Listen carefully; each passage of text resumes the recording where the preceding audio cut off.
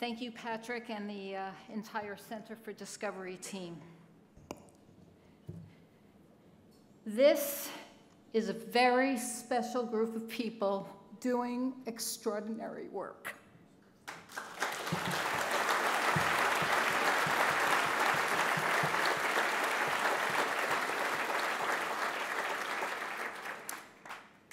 As you can see, the center is led by a true visionary in Patrick, and he has created an innovative and integrated model of care that is a center of excellence.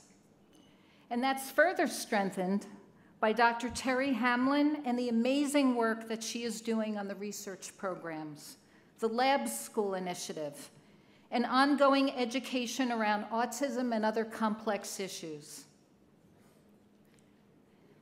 This is a beautiful event, and I'm honored to be here. But the real reward of this evening is how it will advance the care and research that the center is committed to.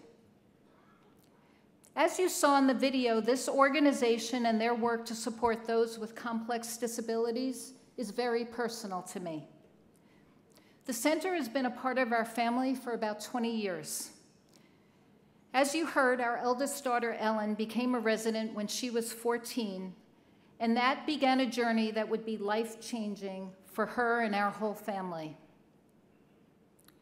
As I'm sure many in this room can appreciate, when you learn that your child or family member is diagnosed with a lifelong disability, it can be overwhelming to say the least.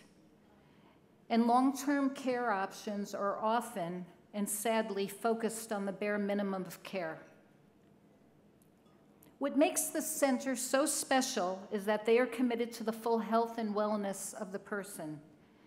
They focus on a person's ability, not disability, and create an environment where they can thrive and live a purposeful life with dignity.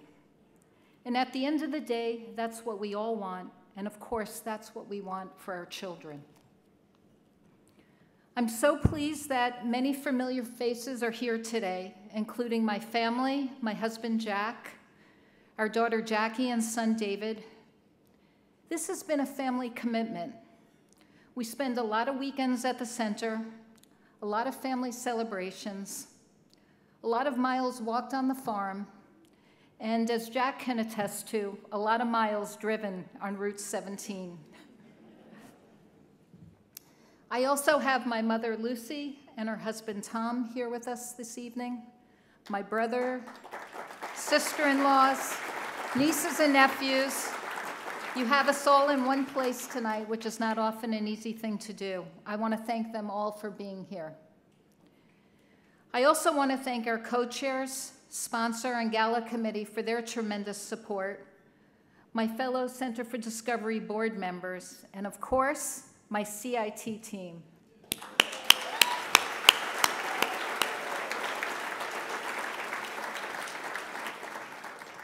Since being at the center, we've seen Ellen grow and thrive in ways that could not have been possible anywhere else.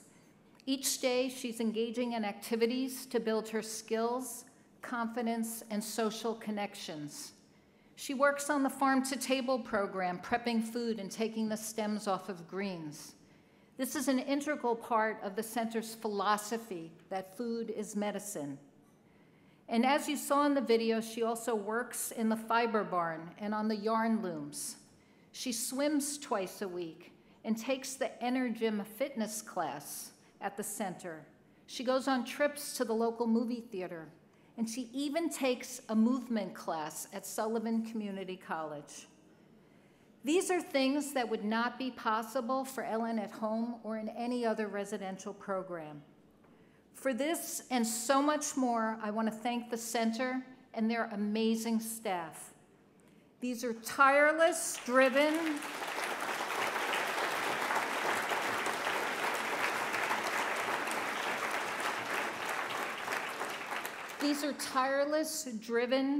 and incredibly caring people who treat our family members like their family members, and we're so grateful to them. Thank you.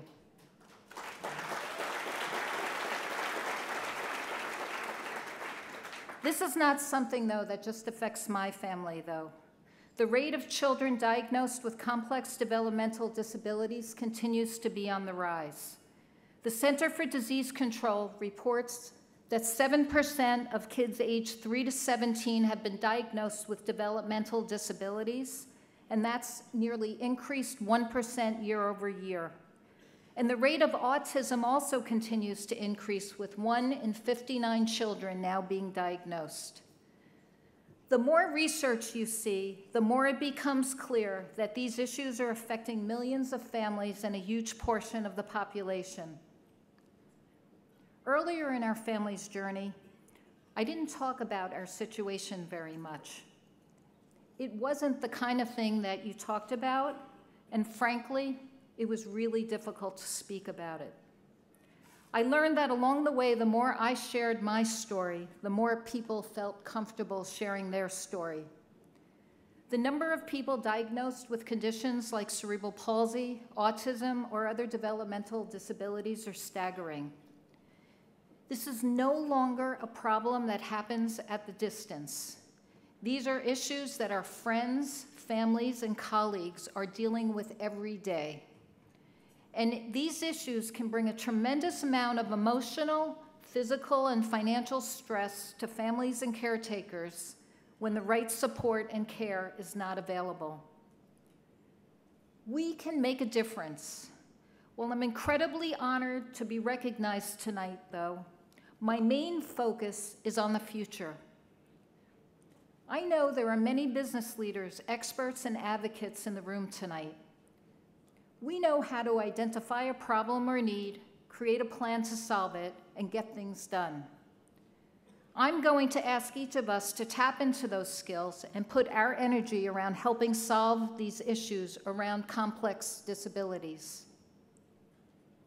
Maybe it's a gesture of kindness to a friend or a colleague that is dealing with these issues. Maybe it's taking the information from tonight and driving awareness around this topic with your circle of influence. Maybe it's creating a culture in your workplace that takes the stigma out of disabilities.